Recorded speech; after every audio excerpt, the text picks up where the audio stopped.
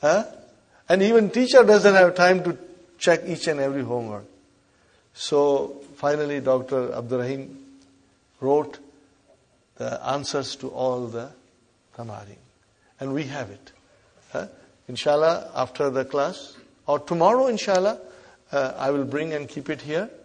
And Brother Muhammad, inshallah, you'll give them. Huh? It's essential. It will help you. 3 books completes everything. Okay, brothers and sisters. So, Aina Sa'atu. Here, Alas Sariri. Where is the watch? It's on the bed. Huh? Now I'm not analyzing, brother. Now it is understood, you know it. Okay? Aina Yasirun. Huwa fil hammami. You will memorize slowly. Hammam is also Urdu word. Not Urdu word, Arabic word, but borrowed from Urdu, borrowed it. Yeah, hammam. Bathroom. Huh? Bathroom. Huh? Okay. Where you take shower, brother. Okay. Shower room, you can say. Okay, brother. Aina Aminatu. Hiya Amina. Muannas. Hiya fil matbakhi. I told you biryani is being cooked for us. Aina Aminatu. Hiya fil matbakhi. She's in the kitchen. Very good. Now comes question. Look at it, brother. Hamza came in the beginning. Aminatu fil ghurfati? La. Aminatu fil ghurfati? Is Amina in the room? La. Where is she? Hiya fil matbakhi. It's easy, brother. Hiya fil matbakhi. She is not in the room. She is in the kitchen. Okay, brother. Yasirun fil matbakhi? La. Huwa fil hammami. Huwa fil hammami. Okay? Are you, Brother Farooq, do you follow the, inshallah.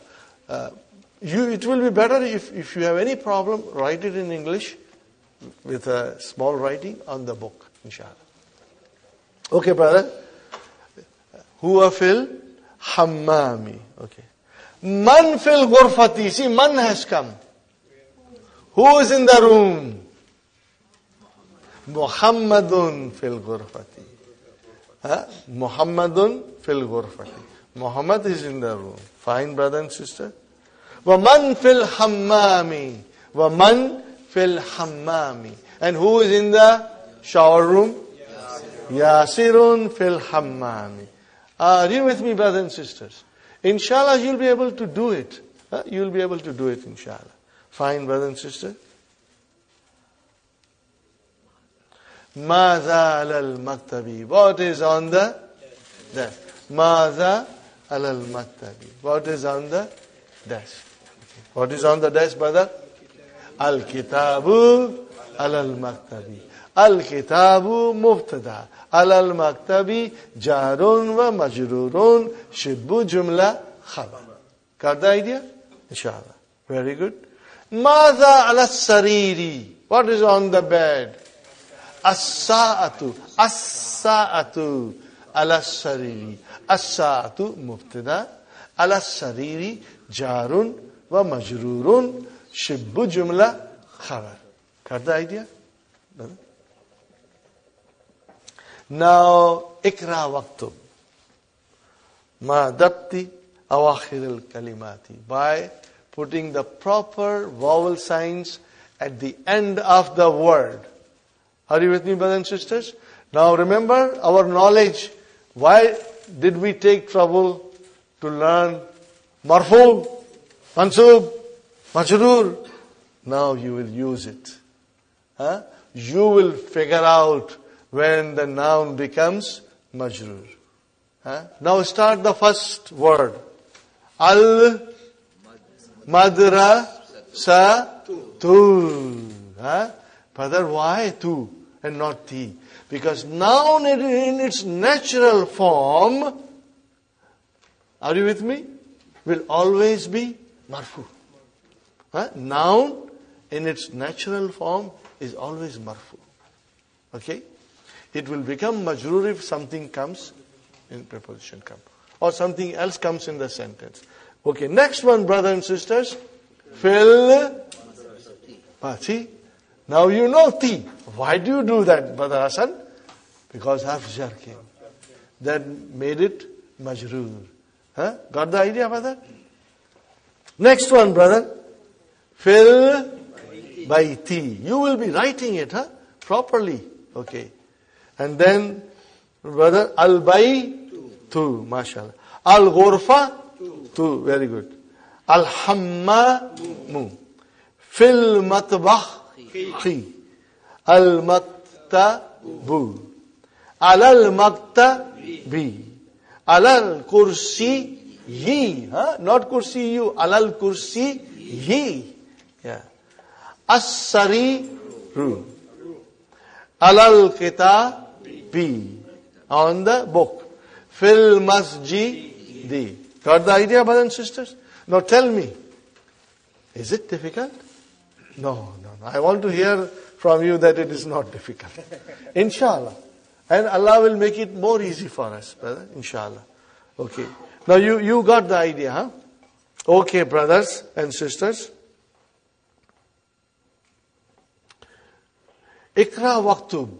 Read and write. So you will read loudly. I request you to read loudly at home. All the lessons. Because that way, zaban mein rawani aayegi. Your tongue will get used to pronouncing Arabic sentences, Arabic words. Because we are not used to. This is a new thing for us, Okay. What is the first sentence, brother? How will you start the first sentence, Sister Abir? At-talibu, mashallah. What? Jami'ati. See? We cannot make it two, no more. We know fi has come, has to be majroor. What is the meaning of it, sister? The student is in the class. In the university. Jami'atu, don't worry. If you make a mistake, brother, don't worry.